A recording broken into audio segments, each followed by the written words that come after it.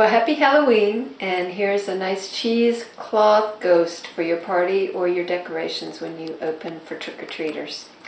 So we make it with just cheesecloth and glue. It's very simple. Cheesecloth is a very loosely woven fabric. It's kind of stretchy and open, and you buy it in the grocery store, usually on the baking aisle. And you get a package, and you want to cut it into about a 16-inch square for a ghost the size of the one I showed you. So we're going to start off by getting the head together. And so I've just wadded up a paper towel, and I'm going to kind of place it in the middle of the cheesecloth and kind of figure out how I want my ghost to hang. And I'm going to draw it together, and then we're going to tie it with a piece of string or thread. And that holds the neck in place because the next step's pretty gooey and it's going to want to come apart if you don't at least tie this.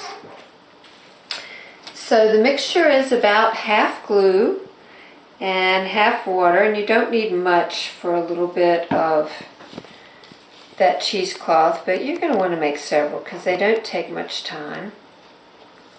So I'm just going to put some glue and water together and stir it.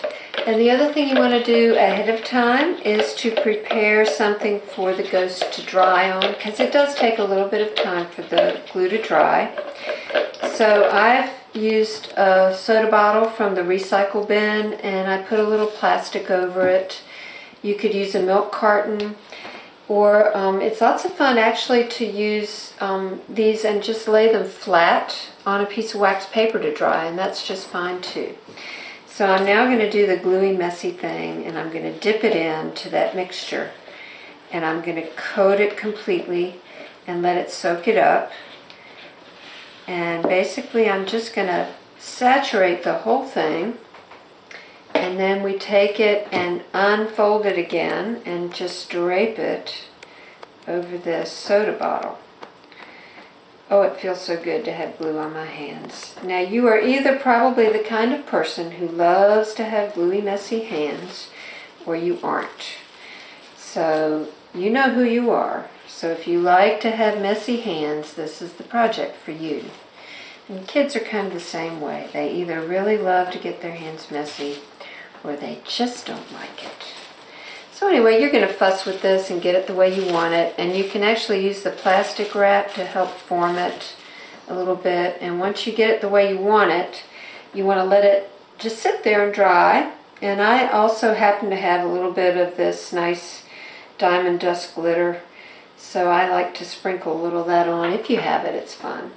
So you let that dry for a couple of days, and then when it's nice and stiff, you take it off the soda bottle, and I just used a felt tip to give him a mouth and a spooky eye, like he's screaming or howling.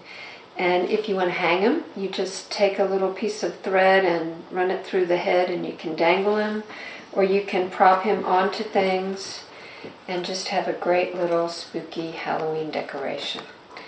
So, hope you have fun with that, and we'll see you at Halloween.